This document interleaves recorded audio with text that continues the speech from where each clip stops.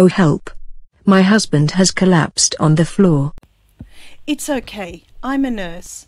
I'll help him. Call an ambulance and tell them where we are. I'll stay with your husband. Okay.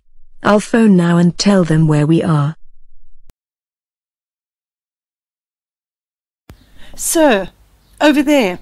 Can you help me? Sure. What do you want me to do?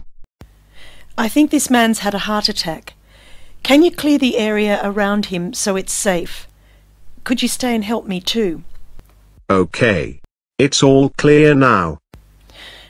I'm going to clear his airway first. I'll just tilt his head back to help him breathe easier. Then I'm going to give him 2 breaths. What are you going to do now? He's not coming around. I'm going to start compressions. While I do that, I need you to get the defibrillator for me. The defibrillator? Okay. Where will I find it? It's a green box on the wall over there. It has a picture of a heart on the outside of the box. Go and get it for me as quickly as you can.